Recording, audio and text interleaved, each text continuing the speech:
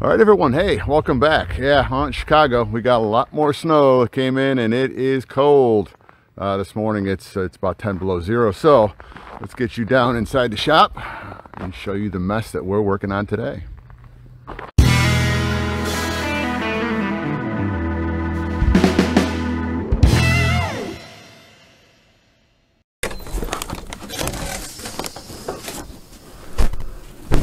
Hey everyone, welcome back to the shop. It's nice and cold outside, as you can see. Let me start off this video by telling you, and you wait till you have to see it, the mess that was the front end of the fuselage. So let me go ahead and get the heat turned on, warm this place up a little bit, and let me show you the train wreck that I like to call the cowling. All right, before I begin, let me show you some of the carnage that occurred when I had to try to take the cowling off. Because according to the directions, and you could tell that somebody didn't read the directions, you wanted to make sure that the cowling was not permanently glued to the front of the fuselage because, well, first of all, you couldn't get your motor on there, or the firewall or anything else behind it. So when taking it apart, because it was regular wood glue, I mean, it wouldn't have made a difference whether it was wood glue, epoxy, or thick or thin CA. It was still going to come apart looking this ugly. Now, of course, when you read the plans, nowhere in those plans they tell you to use carpenter's glue. They tell you to use pretty much just CA and epoxy. So anyway. All right, so these were parts because it came out in parts. So for the formers up front, they're not in that nice a shape. I had to glue them back together again just to try to get it close for templates. And here's the one piece that is pretty much usable. The one piece is pretty much usable. Now, where you had the nose part with the screen in it, this had to come out like this. So what I ended up doing was, and this is why it's been a week and a half since I've been back down here in the shop, got hold of Balsa USA, got a full set of plans. And I didn't need the full set of plans, but especially with the wings, I wanted to get another set of plans. So these will be coming out before I start cutting light ply to fix the front. Now, the other things I had to do was, there's a place out in Iowa called AK Models Balsa. I think it's Balsa Inc. And I've got Balsa and product from them in the past. Now Balsa is getting really hard to come by. And because normally I rip my own Balsa, I just get sheets. They only had sheets up to 24 inches. I found some other suppliers with 36 and 48 inch length sheets up to 4 inches wide. But a lot of the stuff at the moment is just not in stock, so it's going to be a waiting game. But I do have enough wood here to complete the build, the fix and the build on the Fokker. So I got 3 sheets of this. It's pretty much 3mm by 12 by 48. I got 3 sheets of that. That way I'll have light ply for quite some time because it's something I hate running out of. Now for the screen, I'm watching gravity.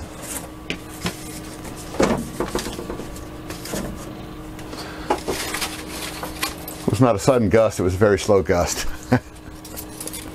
All right, so what I had to do for the screen, and yes, you can go to a hardware store and pick it up. Oh, little sucker's got teeth. You can go to the hardware store and pick it up, or you can just buy it online. I went to Amazon, and what I got was 11 inch by 11 inch, and that's 3 sheets.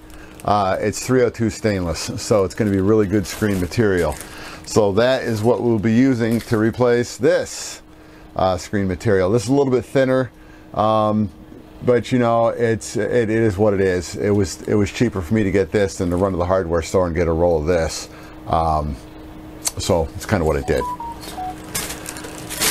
What else was there that I got? I got a whole bunch of other stuff too. Some stuff for 2 planes you haven't yet seen, but you'll see them in the future. So I figured since I'm putting orders in, let's go ahead and get those things ordered in 2. So anyway, let's go ahead. Let me spin around and show you what I had to go through. All right, to get started, the one thing he did right was where the 440 screws go through to hold the cowling on. That's all good. That can stay. I mean, there's a couple little things. It just needs a little bit of tidy up. I'll just put a wedge of balsa in there when I sand it down, so everything's much smoother. So I'm not concerned about this, but you can see up here, hopefully you can, how the glue was just running down the front side of this. Yeah, guess what? It was running down the back side of it too. So when this was removed, I went ahead and stripped everything down that I could. So this piece is reusable. This is reusable. Of course, it's kind of lifting a little bit, so it's going to need some work on it, because you can see wood glue does not work as well as people think it does. So this will get all fixed up. Now you can see on the back side of this, when I lift this off, for some reason he used cardboard as a spacer, and look what's wicked in around that cardboard. Look at all the glue that wicked in. So I had to come in with one of my little Zona saws where I took the handle off. So it's just the blade it's used, and I've used it for years. It's just when the blade needs to be as flexible as you can get to get into cut somewhere. So it's just a regular Zona saw. I just took the handle off. So this is what I went in and cut on the back side here. Couldn't find a square, but I found something that is square.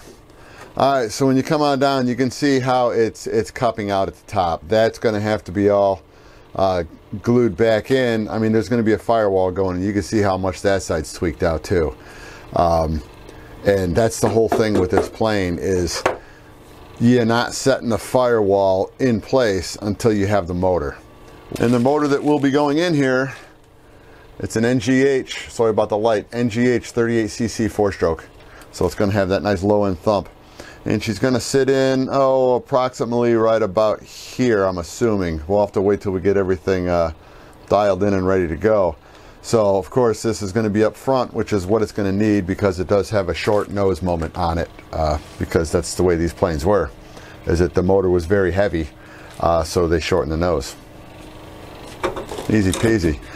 So, what I'm going to do first, because before all this stuff gets put in and I do a firewall, I'm going to cut out a piece of light ply and put some little corner gussets on it, and just go ahead and just glue it in place. It's just going to be a couple dabs of thick CA, so I can go ahead and knock this out when I'm putting the firewall in. But I want to pull this back in, so hopefully I can get it so that it is square. But you know, once again, there's no guarantees on this stuff. All right, it's been about 3 hours. Let me show you where I'm at.